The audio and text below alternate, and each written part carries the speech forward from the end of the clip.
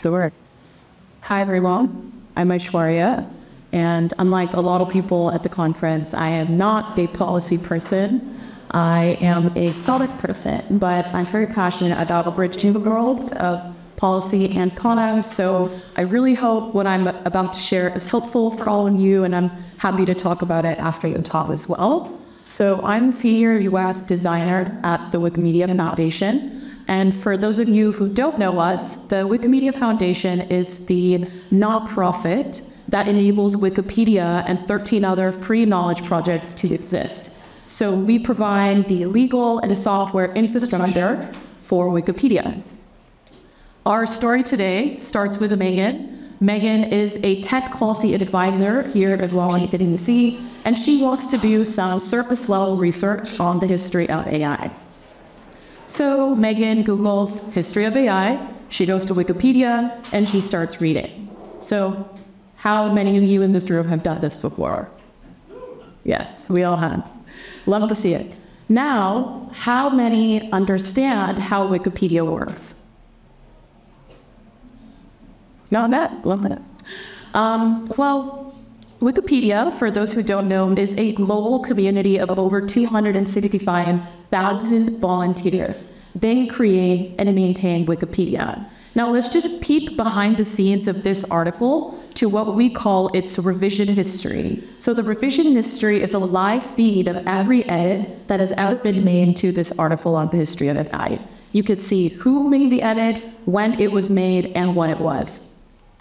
But, and this is the unfortunate part, not all edits to Wikipedia are productive.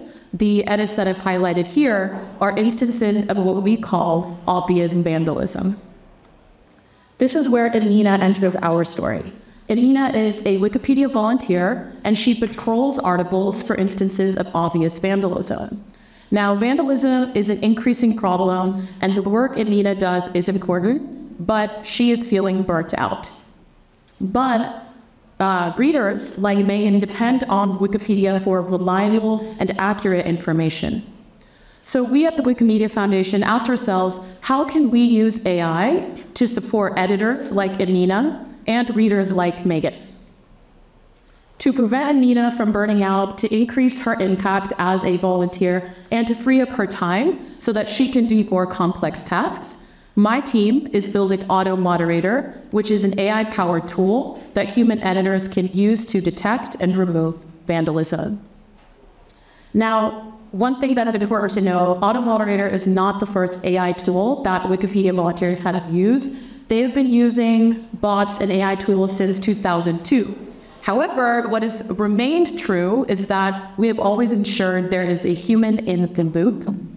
And so Auto Moderator will be a tool that our volunteers use, and they will be making the final calls. So we do product design a bit different at the Wikimedia Foundation. We conceive, design, develop, and deploy tech in very close collaboration with the open source community, so that's the Wikimedia open source community, with our readers, Wikipedia readers, and with our colleagues. And we do this collaboration because Wikipedia is a collaborative project that belongs to all of us. So my team, in collaboration with our machine learning research team, has been designing Auto Moderator in an open and community-centered way. And so open means that we publish the progress of our designs and solicit input from the community. Open means that we test with our community of volunteers. So for example, the machine learning model that powers Auto Moderator is currently actually just included. It has been tested by our volunteers so that they can understand how this model behaves under different conditions. And we ran these tests with the full awareness that if our volunteers didn't like AutoMod, we wouldn't build it. So a few of us got together at the foundation, and we've developed a resource called the Inclusive Product Development Playbook. And my team is using this playbook to ensure that Auto Moderator is designed and developed in an inclusive and equitable way. So for example, we have these design principles that guide all of our decision making. And I'll just quickly go through the first three.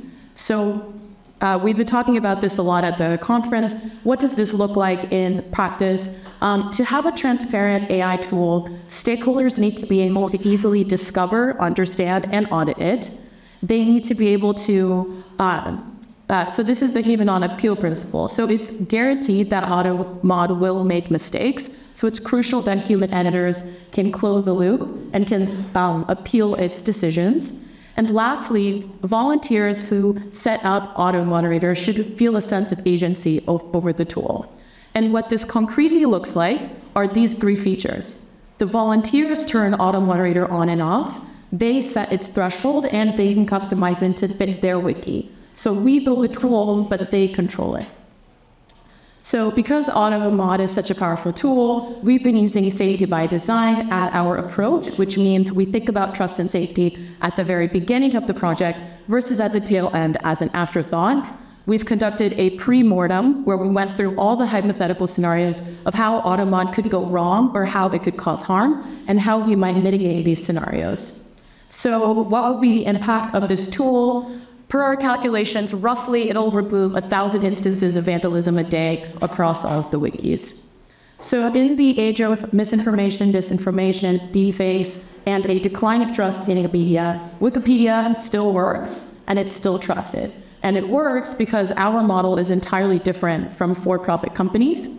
We are proving that community-led content moderation works. We are proving that you can develop AI projects in an ethical and transparent way. And our effort to develop a bottom-up tech instead of top-down, I think it should be celebrated and protected. Thank you.